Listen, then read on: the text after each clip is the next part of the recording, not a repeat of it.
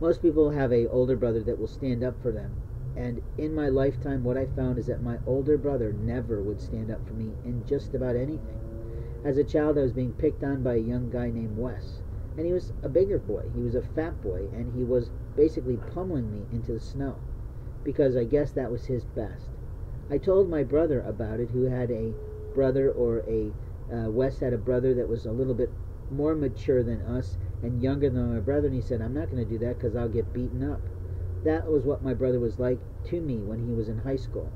Occasionally I got to borrow his letter jacket, and that was kind of right for me because he left it home with the family. But openly, girls loved to wear it, and I appreciated that, but it was sometimes hard to get it back from them because they were freezing at football games.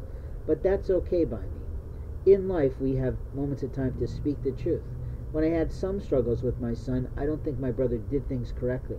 I think he undermined the whole fucking thing, because my son didn't straighten himself up at all when I asked for him to align himself with the corrections that my wife and I were trying to provide him. In life, we have moments of time to speak the truth. I had one police officer during that time named Mike, who sadly left the force, and he was really great with helping to keep my son kind of in the straight and narrows. What he said was he was leaving the force because policing wasn't the same anymore. I believe him. I believe we brought all the liars and all the butch athletes and all the monstrous alpha type men and all the huge men who didn't make it in pro football into the force. We might have some ex-military in the force, but why did they time out of the military? Because they couldn't follow the orders of their boss.